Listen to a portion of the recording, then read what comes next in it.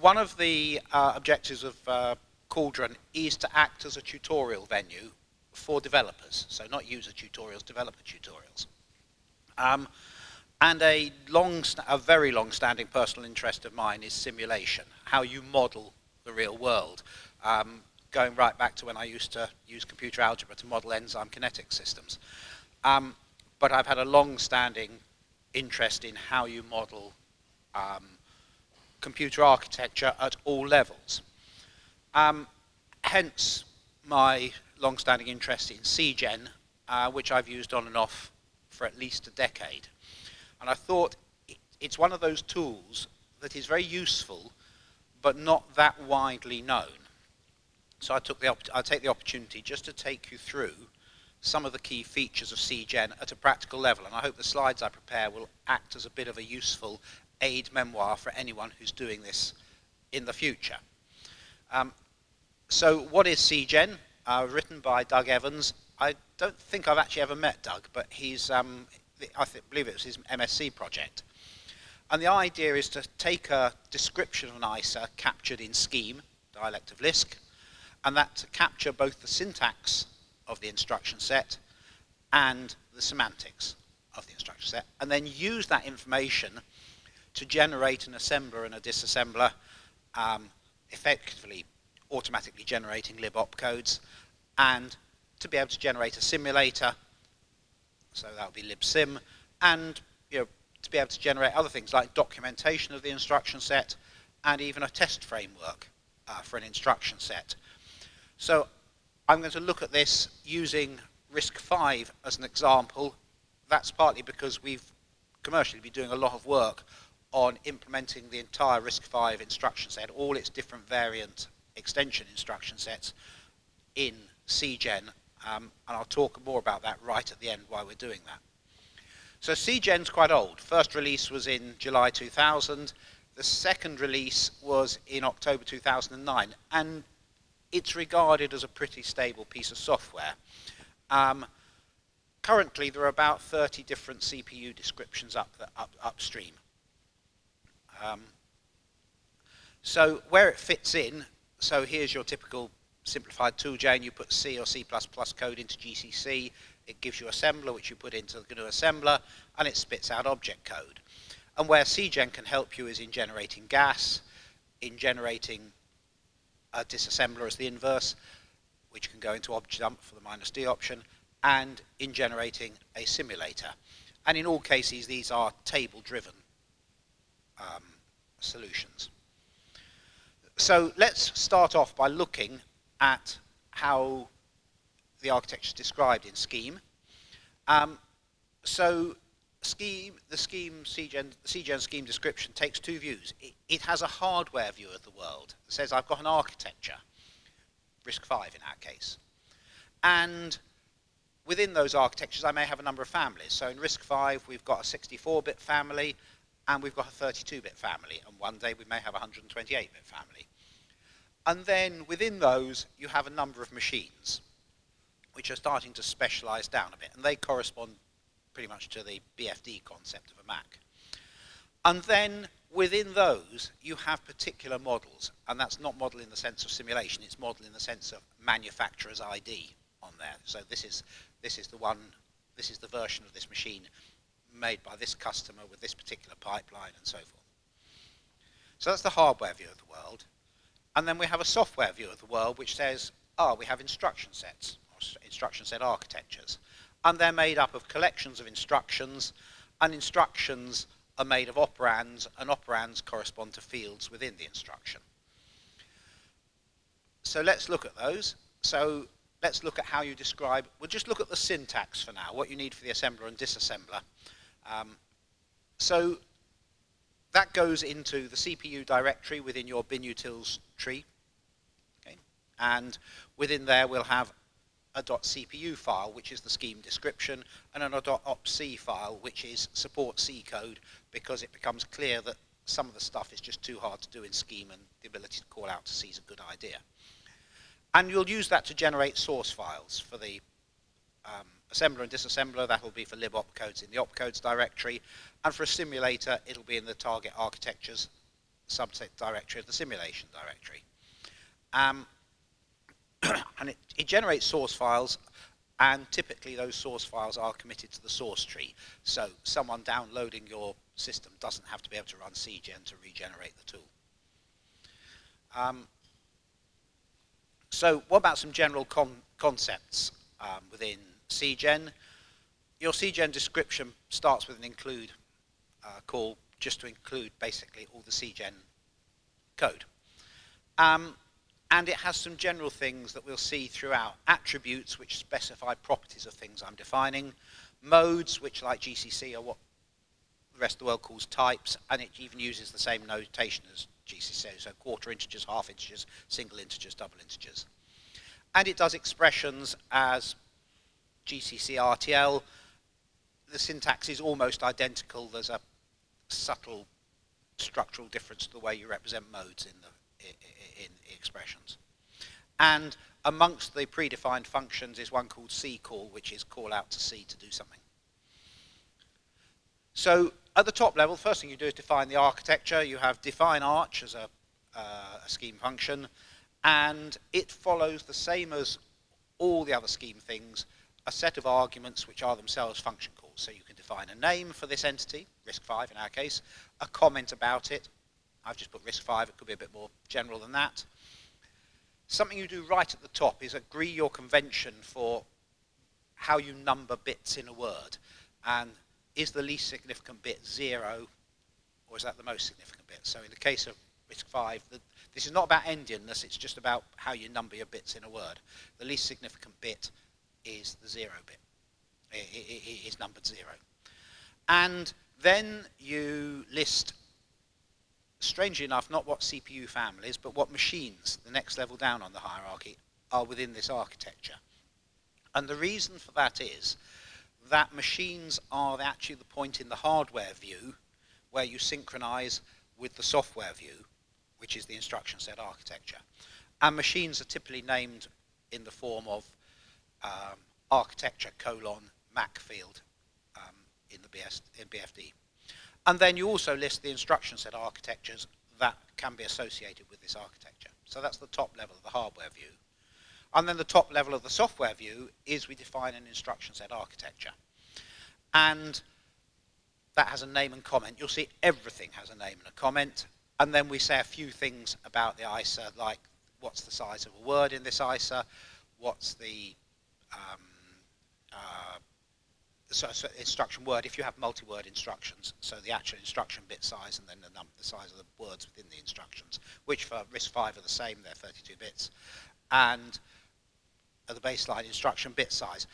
What becomes clear as you go through CGEN is there is a bit of redundancy where you say the same thing twice in places.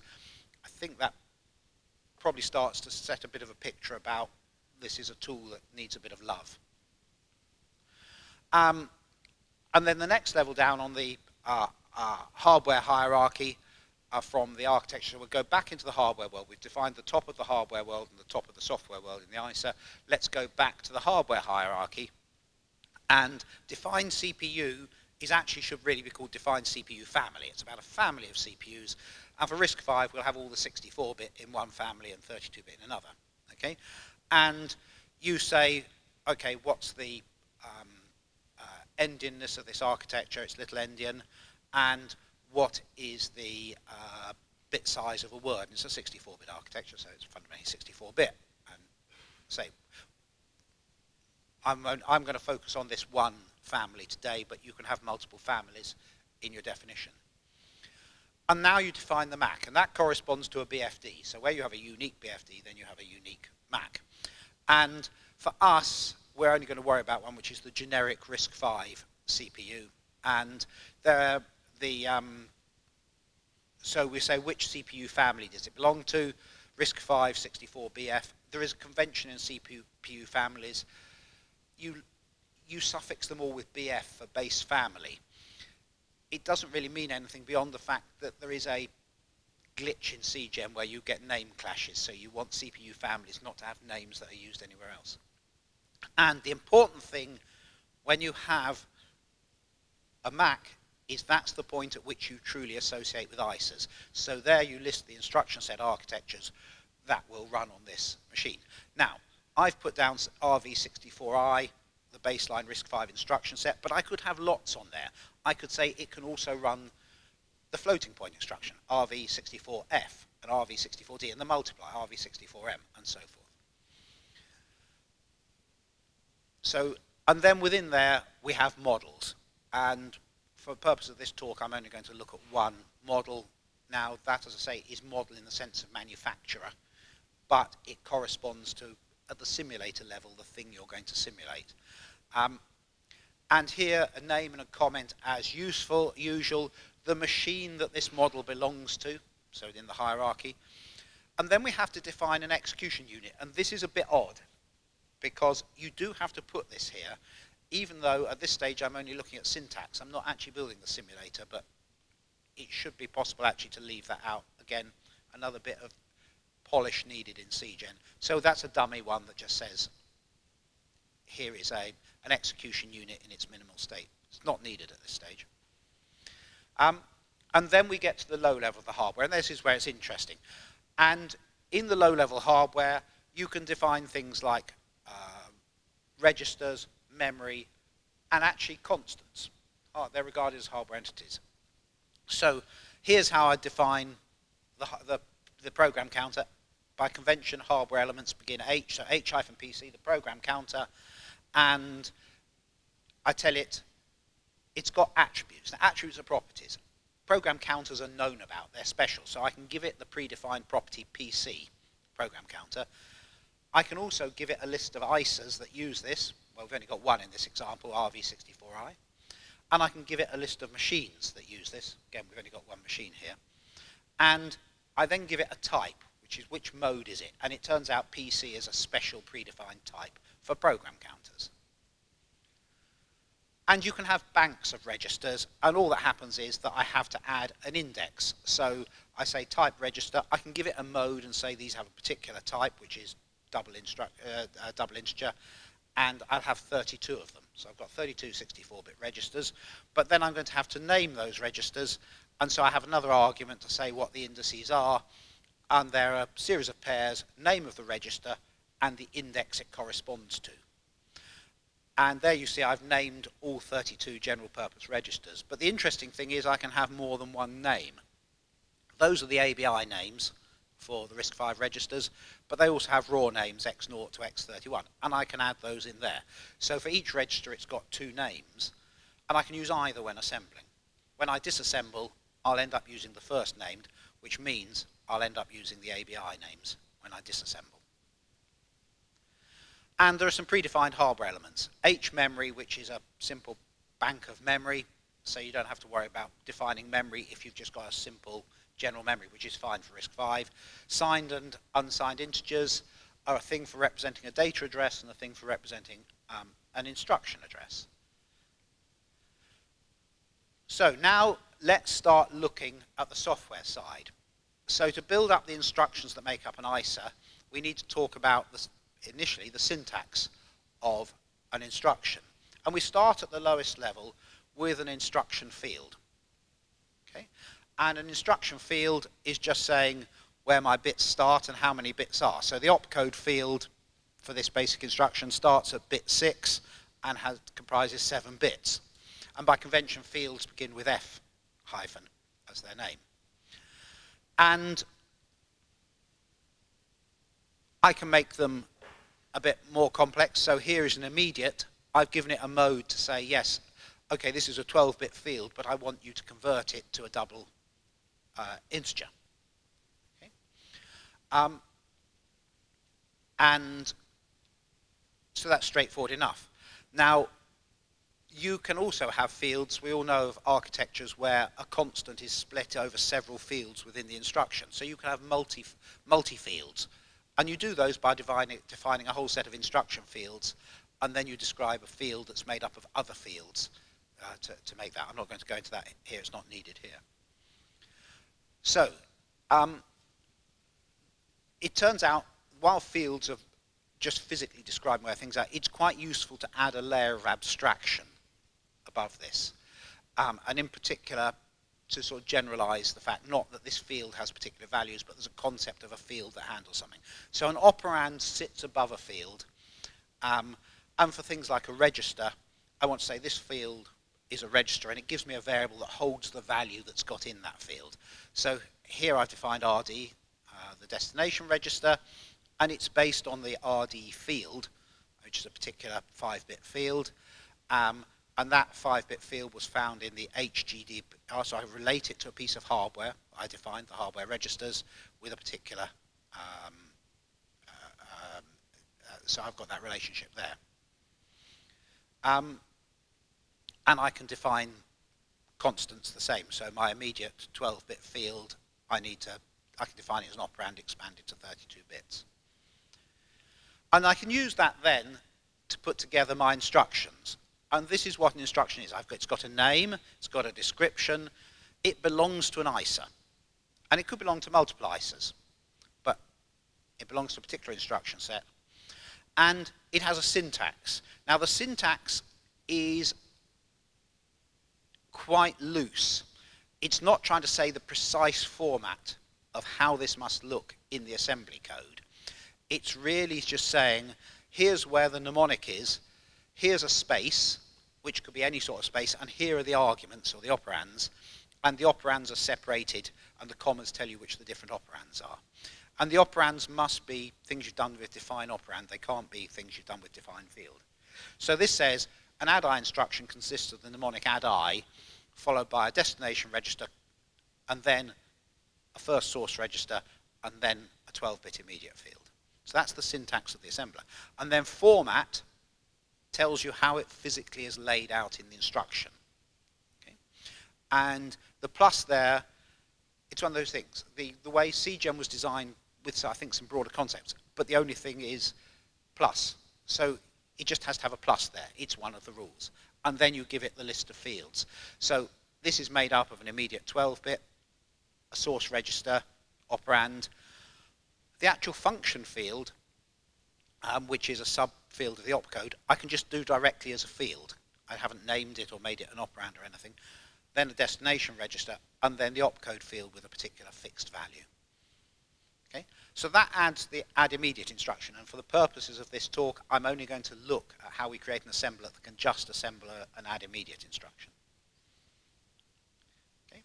So that actually has defined a full CPU. It's only got one instruction, it's only got one instruction family, but it's enough to build the bits.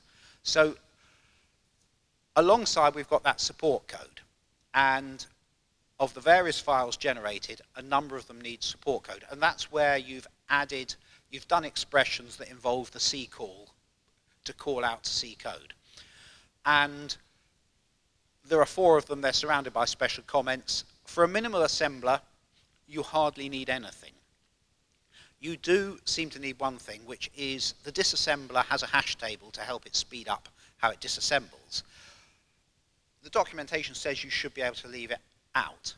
My practical experience is it doesn't work if you do that. So this is just the, in the header file, I set some constants to define a minimum, a hash table with a single entry. And then it'll chain or everything off that single entry. But that's where, if you had lots of C code calling out, you'd put it in this file. So I've defined an architecture, and I've defined its support code for what it's worth for a single instruction. Let's now look at turning that into an assembler and disassembler. First of all, installing CGEN. Well, you can do this obviously with anyone, but I'm going to look at doing it with top of tree. Okay, so clone binutils GDP, which is in repository. That's all lovely and easy. CGEN is still in CVS, so you'll need to check out top of tree. And then you merge CGEN into binutils GDB. And you do that by copying the top level CGEN directory from the CGEN repository into the top level of binutils GDB. You exclude the CPU subdirectory. Okay? You also exclude the CVS directory because you don't want that in here. And then there is another CPU directory at the top level of CGEN, and that's the one you want. I think the one in, if someone can clarify, my understanding is the one inside CGEN is a bit of a legacy, and it's never gone away. So that gives you 2 extra top-level directories in binutils GDB. And that's all you need to do to install CGEN. Though there is a stable 1.1 release, it is 9 years old, and things have moved on, and people have patched CGEN to deal with different hierarchies to include files and so forth. So if you're going to work with top-of-tree binutils GDB, you really need to work with top-of-tree CGEN. You can just about get to use the stable version for the syntax stuff. The semantic stuff just breaks. And it's worth bearing in mind that when you use this, CGEN's quite old. It doesn't work with Guile 2. You've got to use Guile 1.8 or 1.6. So that's it. We've installed it. Now, how do we configure so that when we build stuff, we pick up all the CGEN stuff? Well, in the opcodes directory, you need to tell it the binaries. And those binaries come from a set of files generated by CGEN. And those files are RISC-V, asm.c, desk.c, dis.c, and so forth. I'll talk about those a bit later. I've got a slide about that in a minute.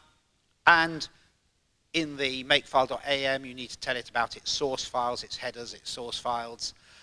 You'll find a section where it talks about CGEN maint.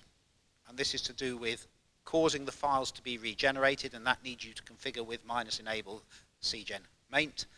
And this tells you, if you're doing that, use this, and we use a timestamp file to make sure we're up to date, stamped RISC-V. And then we need to add rules to generate those. Okay, so you've got a dependency on all the source files that are generated, which depends on the RISC-V dependency we defined earlier. And then that timestamp controls whether you regenerate based on the date of the CPU and OPC files. And within the standard makefile, there is a run CGEN target, which actually will then fire up scheme, give it all the right arguments to bring in all the right CGEN stuff.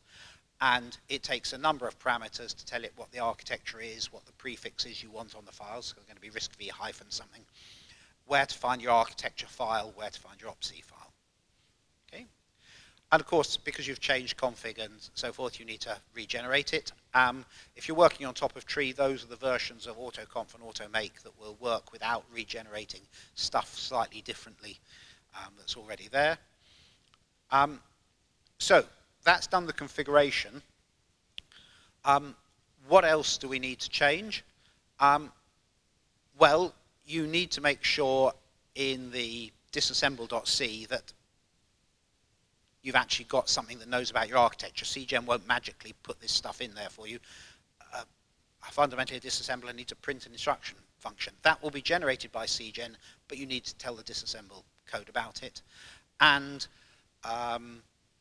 you need to tell the header about that file as well, that function, that there is an external one generated by CGEN. So now we've configured it, let's build it.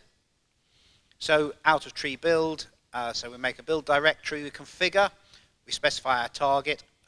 We need to turn off Wera because there's stuff that will break modern C compilers. And -enable CGEN maint. In other words, regenerate the CGEN files if you need to. And we have make all build, that builds the infrastructure. Make all opcodes, that will rebuild lib opcodes. If we just then go and say make binutils, it will try and make the GNU assembler, and I haven't yet talked about how we set that up. I just want to build objdump. So we'll configure binutils, so we get a binutils build directory, go into that directory and build that, and that will build us objdump and all the other low-level binutils. Here's a little demo program. It has one instruction we know about, which is add immediate, and one instruction we don't know, which is add registers. And we're going to cheat because we've already got a RISC-V toolchain which already does this. So let's make ourselves a binary. By using the existing assembler to create a binary. So we can see if the disassembler works. And then we can give it the disassembler. So there's the objdump I've created with my CGEN. There's my example binary. And when I disassemble, it recognizes add I because I've defined that in CGEN. It doesn't recognize the add instruction, so it just says, well, I don't know what it is. Okay? So that's all there is to creating a disassembler. To make a full disassembler, I just need to add the rest of the instructions in. Okay? So It's a mechanical exercise, and later on I'll go into how we make that faster. If we want to create a GNU assembler, CGEN is only providing the engine. It's not doing the other stuff. So if you want to write a GNU assembler, there's a load of functions you have to apply. Some of them can be done as macros instead. Whether you do it by hand or by CGEN, you have to define these. There's only one of them specific to CGEN, which is MD CGEN lookup reloc, which is, if you've enabled CGEN for your assembler, will cause that to be needed. And there's some global variables you have to set. Okay. Now, the global variables, there's nothing CGEN specific about those. Those are the same as if you're handwriting an assembler. This is not a tutorial on how to write an assembler. You need to put some added headers in, okay, into your configuration files, and to pick up the description files generated by CGEN. So those first two are generated by CGEN, and there's a CGEN header as part of GAS, and that's the one in the GAS directory, not in the opcodes directory, and the search path will pick up the correct one automatically. And then some of those standard assembly functions, there are CGEN helpers. So MD apply fix, to apply fix-ups to your assembly. There's a CGEN do that for you, generated automatically. The MD assemble, which is at the heart of the assembler, this is to assemble a single instruction. Okay? This is a standard structure for a CGEN-based assemble. You can then extend it. You have to define yourself a buffer. CGEN can be particularly efficient if it believes you can fit an instruction into an integer. Otherwise, it uses a char buffer. And then you initialize your pars, you assemble your instruction, and assuming the assembler goes right, then you can finish off by pushing it out. Okay? MD begin is the initializer, and that's where you set the global variable gas CGEN CPU desk, which was picked up by the assembly function. So there's a CGEN thing to open and initialize the assembler. Okay? And for converting relocs from internal format to BFD format, GAS gives you a standard way of, CGEN gives you a standard way of doing that. And there's a standard way of handling operands, and that's it. So everything else to do with the assembler is the same as if you were handwriting an assembler, but some of the hard stuff has been taken away. In particular, the whole thing MD assemble, which is the hard stuff, has been taken away from you. To configure, you just need to set using CGEN equals yes in configure.ac. That's all you need to do. Obviously regenerate it. And then you can just make the GNU assembler. And now we can actually use our own assembler. So there's a simple test program with add immediate in it, x1, x2, 42. We assemble it with the new assembler. And then we give it back to the disassembler. And one thing I should have pointed out before, you'll notice my test program uses the raw register names, but when I disassemble, as expected, by preference, I use the ABI names for the registers. And that's because of the ordering I had in the description. And it does do errors, so let's give it a piece of assembler with an instruction I don't know about, and then when I try and run it, it barfs and say, I don't know about this instruction. So that is how you create a disassembler and assembler, the syntax side of it. What I'm going to quickly look at now is how you do a simulator. This is harder, okay, in the sense that for the assembler and disassembler, pretty much CGEN does everything of any significance. For the simulator, you still have to do quite a lot, particularly when you want to simulate more than just one instruction set architecture on one machine on one CPU family. So, let's look at how we create it. We need to add semantic information to RISC-V.cpu, and that will be used to generate target-specific files in the... it generates one more opcodes file, the opints.c file, which carries the semantic information in libopcodes. But it also generates a whole load of files in the target-specific simulator directory, okay? As well as some generic CGEN files that CGEN generates, but they're not target-specific. And it also will use a script to generate a main loop automatically from you from an input file and some configuration. Well, config.h is standard for autoconf, and eng.h is the header that goes with the main loop. So we put semantic information into hardware. So for registers, we give it an expression to read the value from a piece of hardware and to write it. Raw reg is a bit of a special function. It requires a corresponding function written in C to actually access and set the state there. And if you have a register bank like the GPRs, you just need to pass an index in. Okay, so that's the semantics on the hardware. And then for the instruction, we need to set the semantics of all that semantic information that we passed up into fields and operands and so forth. We need to set the semantics for the instruction. So for the semantics for the instruction are saying the way I do an add immediate is I take the 64-bit value from the RS1 register and the immediate 12-bit immediate value, and I add those together and I set that as a 64-bit value into the RD register. So that's the semantic, very simply, the semantic information for our instruction.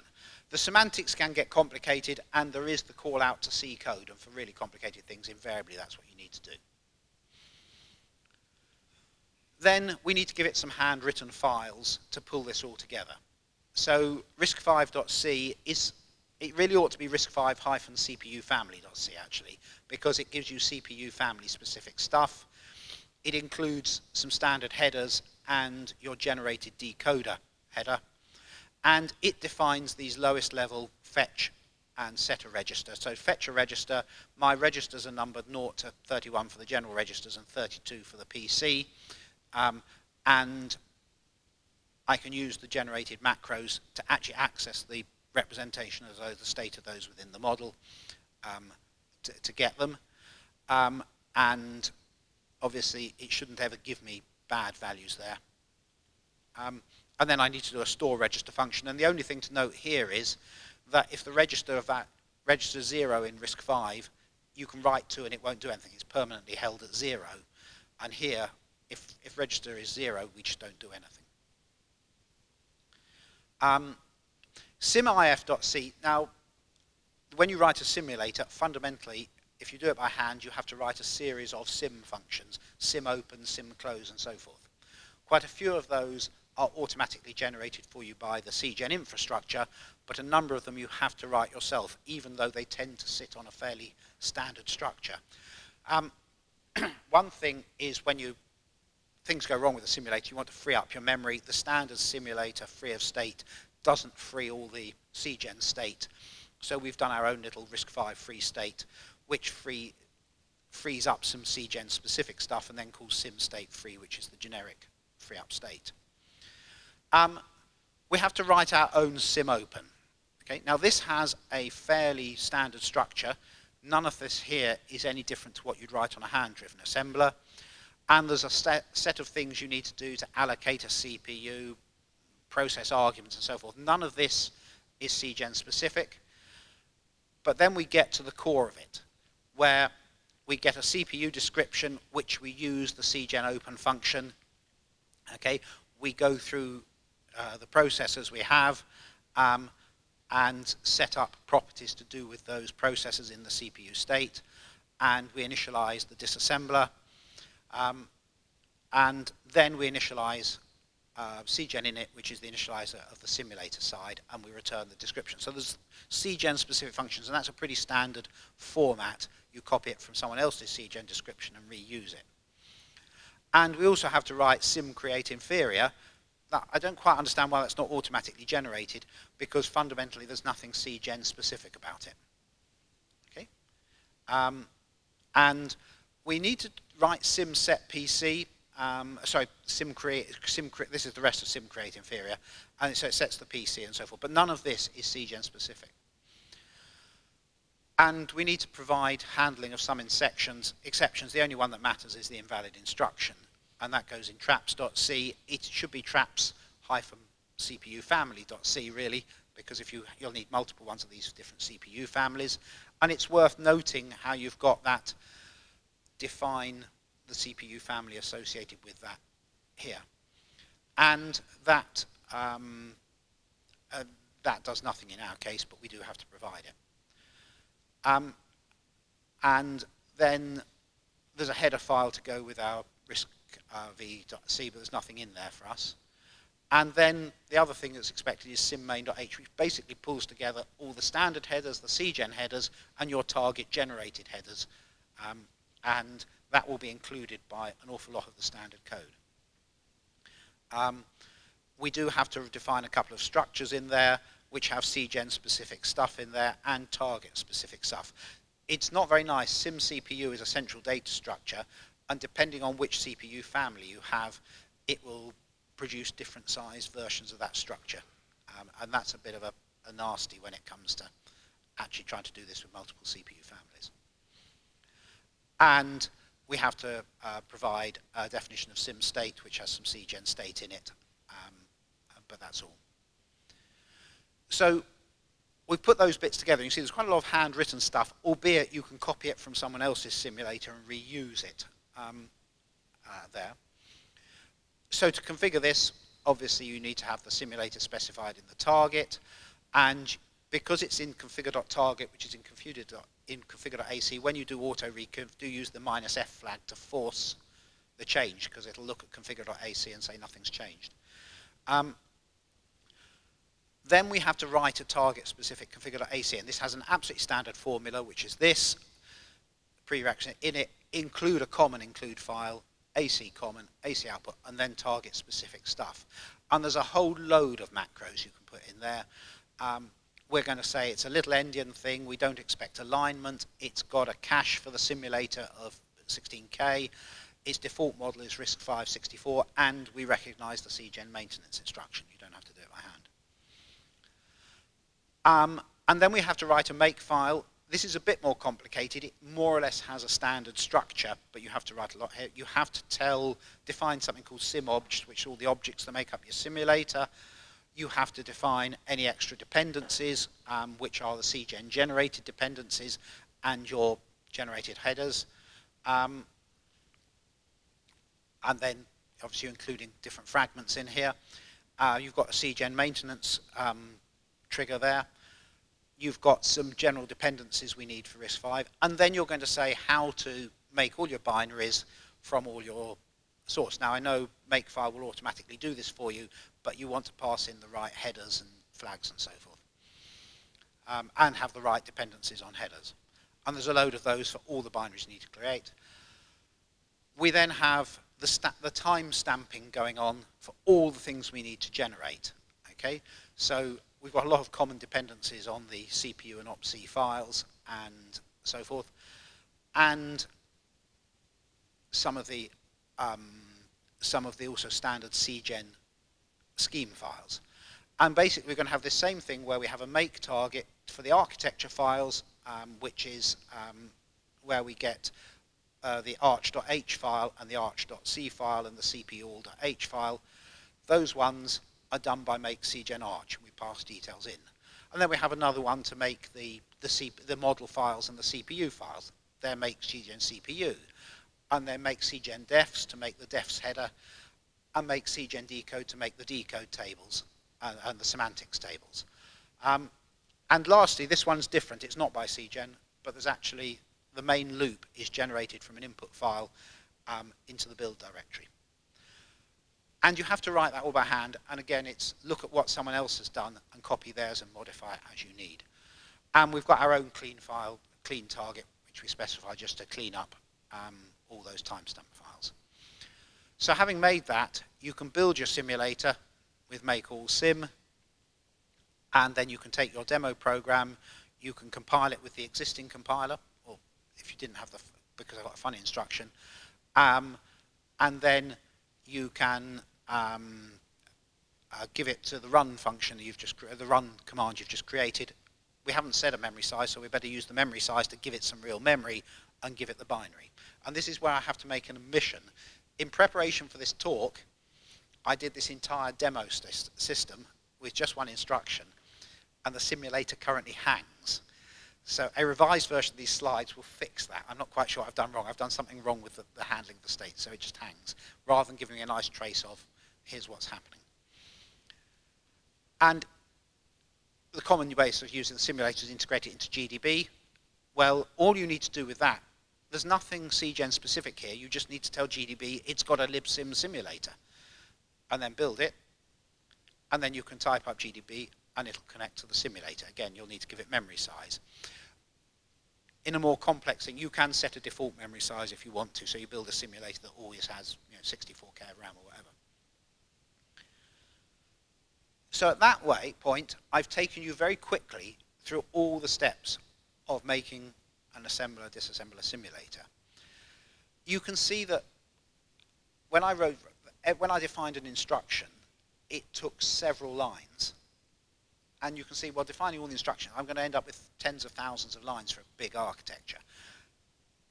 So we have preprocessor macros, and these are central to actually making CGEN descriptions a reasonable size. And you can define them as function macros that take arguments, or just variable macros, very like a C preprocessor in that respect. So fortunately, CGEN also gives you some standard things. There's my defined hardware we used before, but I can do that with DNH, define normal hardware with just positional arguments. And then what took me 6 lines, I can put on a single line, and there's how I'd define the PC if I were doing it with DNH. And there are simplification macros for simple instruction fields, slightly less simple instruction fields, instruction multi-fields, operands, and instructions. So you find all these things that I was defining on a whole slide can be done on a single line. And to put that in perspective, the entire RISC-V description for all the 32-bit and all the 64-bit instructions is about 3,000 lines, which, given quite how big that is not bad. So here's an example of what we've taken from the full RISC-V implementation. We've done a macro to define instructions that are in the RV basic I format, instruction format. And we've got variants of that for particular types of I format instructions, which is RV format. I defined in terms of the previous macro I defined on the previous slide. And then for my instruction, I've got that. So all the binary operator immediate instructions can be done using RV format I-1, because they all have the same format. And that's the way you use macros heavily. There are other things to help. You don't have to do without. There's enumerated constants. There's special types of enumerated constants for instruction fields, which stops you using them in the wrong place. And there's define keyword, which is a separate thing for defining all your register names to index mappings cleanly. And all of those have simplification macros, so you've got define normal instruction, define normal enum, and so forth. So that was simplifying CGEN, complicating CGEN. And the thing that drives you mad is, yes, it's all designed so you have multiple families, multiple machines, multiple instruction sets. And it's not that easy. And if anyone asks questions about that, that's why Ed's in the front row. So the assembler disassembler mostly works, but you need a bit more glue in your assembler configuration to say exactly which of the tables you're using. The simulator, that make file becomes vast because you have to, instead of creating CPU.c and CPU.h, you have to do one for each CPU family and ISA. So you get a huge set of these instructions, and then you need to handwrite headers to glue all the headers together and so forth. And you need a lot more glue to tell the simulator which particular architecture you're simulating today. A lot of it isn't terribly hard. It's too much to go into in this talk, but it's tedious. And one of the things I'd like to see CGEN do is to understand this a bit better and actually be able to say, yeah, well, these all look, if you look at people who do this, they all look the same. You ought to be able to machine generate them. So that's it. So let's have a quick summary of the current status. So CGEN is quite quiet. There's monthly code snapshots from Frank Eigler at Red Hat. Now, I'd never met Frank. Do anyone here know him? Excellent, good. It'd be nice to hook up. So he generates monthly snapshots. There've been no messages on the mailing list in the second half of this year, not even the monthly snapshots, actually. In the first half of this year, there were 11 messages. 6 of them were announcements of monthly snapshots. There was one correspondent who had an issue, and that was 3 messages, message, reply, thank you. There was one patch from Alan Modra to align with the latest bin utils, that was 2 messages. And there was a message from me announcing the GNU tools Cauldron. So this is not an active project at the moment. The maintainers are Frank Iger and Doug Evans. I'm not sure, I don't think I've ever met Doug, and I'm not sure how much he's doing on this now. Frank regularly produces output. Interestingly, they're listed as maintainers in the binutil repository. There isn't a maintainers file in the CGEN repository. One of the problems is that CGEN is still in CVS, and it's sort of a bit on the side. You need to know about it. And as you can see, what was the first thing I do? Just copy the 2 key directories into binutils. I'd be interested to get feedback from this audience as to whether should it just be moved into binutils and just become a standard part of binutils, because a lot of binutils knows all about CGEN. It just misses the 2 key CGEN directories. The wiki is dead because I tried to see if there was any more on the wiki and the link doesn't work. And the documentation needs updating. Having gone through this talk, I've got a load of patches. So, you know, great project. It's one that's of particular interest to me. I hope I'll be able to contribute a bit more over the years. And for a company like Embecosm, it's an important project because we end up doing a lot of different custom architectures, and the ability to speed up generation of assemblers, disassemblers, and simulators is invaluable.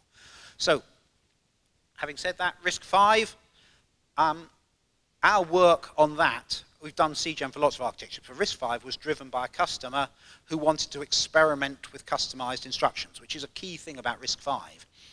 And they wanted to try lots, and they wanted a 24-hour turnaround for giving us a spec of a new instruction and having a tool chain which could assemble, disassemble, and simulate that instruction, so they could try using them in inline assembler.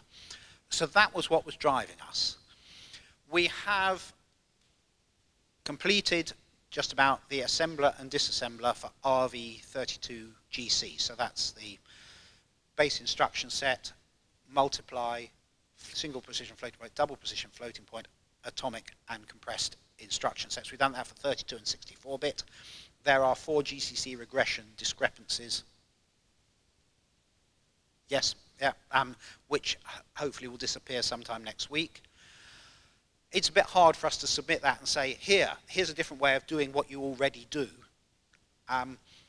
We want to demonstrate it by probably adding one more ISA, possibly the draft vector instruction set, so we can say, here is a better way than what we have today, because as the standardization bodies start generating more and more instruction sets, the ability to get those quickly into the tool chain will become critical towards effective acceptance of those. Simulators is a bit refined. The 64-bit IMC instruction sets, they'll work, and regression test behavior matches upstream. We're aiming to get all those ISAs in progress, because then the ability to submit and say, you've got every instruction set assembling, disassembling, and simulating is the base at which we want to get to. There's a how-to being published by Embecosm. The idea was I was going to publish that this week and then tell you all about it, but it's not quite finished. So sometime this month that will appear.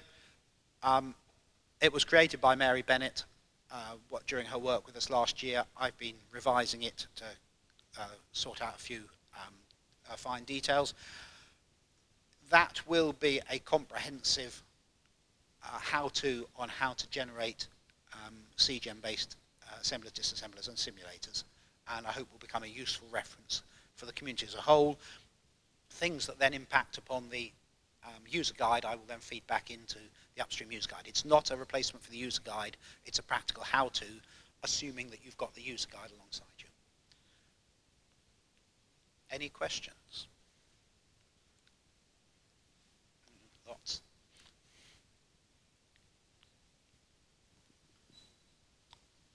So I wonder, like, how it will compare with something like TD file and table gen. Like, can the description file be generated from one from the other?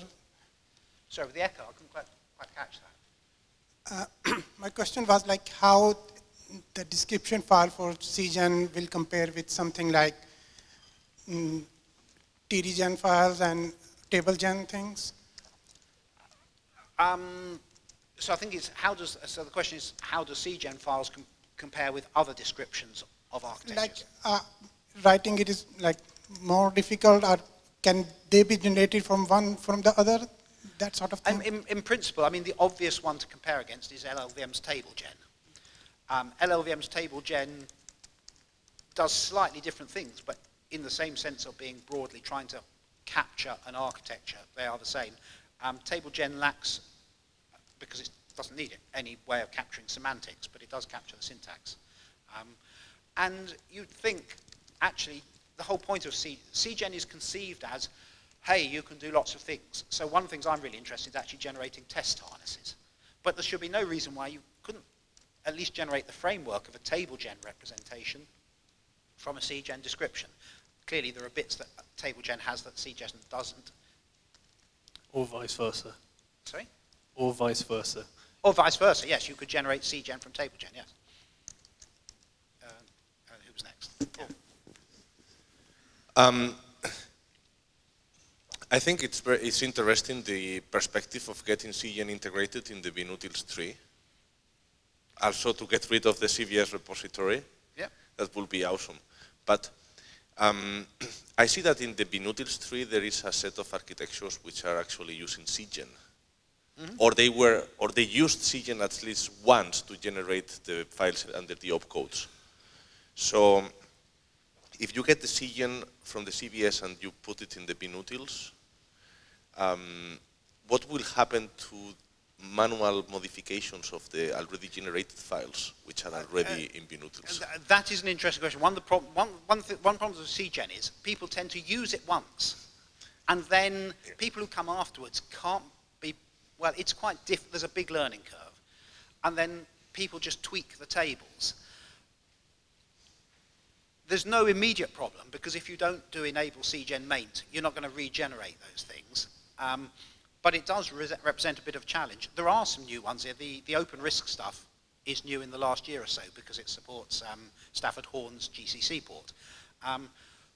But I agree, yeah, it is a problem that people tend to generate the first tables and then hand tweak because they don't want to learn how to use CGEN to change it. We have. So at the start of the year, probably, well, maybe the end of last year, I reran CGEN on all the descriptions that are in BNutils, and there's not really that much difference between what gets generated. The header, the copyright dates are obviously wrong in everything because they get manually updated each year. Yeah. But other than that, there were a few differences in some architectures, but most of them are pretty much spot on. Good. Oh, reassuring. Stefan? Yeah, I was thinking if the person who modifies the generated tables generates them in pretty much the same way that CGEN, that the rest of the code was written, then CGEN could maybe take the tables and generate the modified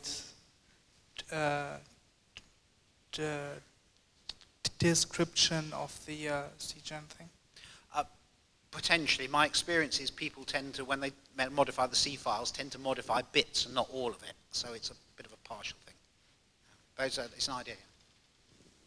So I was not previously aware of this stuff. We've been doing a bunch of ISA modeling work for our own purposes in the last few years, building quite substantial models of RISC-V and of the ARM v8A architecture. Second derived from the ARM internal description of that. So we're building at the moment simulators from those and theorem prover definitions from those. Would it be useful, and if so, does someone want to do it, to translate from what we have into CGEN in order to make these GNU components? I think that would be immensely interesting. I mean, I think, you know, that's a good test. There's another thing we can do, which is, it's not a subject for this talk. We have a concept of lockstep debug, which is actually where under a GDB stub, a server, you actually have two models running, lockstep instruction by instruction, and it looks to the user like a single target until they diverge, and then you throw an exception, which we use for verifying hardware against models. But potentially you could run a CGEN simulation against your simulation and find all the different ways where they mismatch. Yep. So that'd be another thing. But I like the, you know, the whole point about having formal representation is you can swap them around and, you know, spot the holes. Yeah. So we're using slightly more modern language design to express the ISA, so there's more information about the semantics of everything. Mm-hmm. That would be interesting. I mean, CGEN is a product of its time. You know, it's a good practical engineering tool, but I'm under no illusions about, you know, it's not perfect. Any more questions? No? Thank you very much. We're out of time.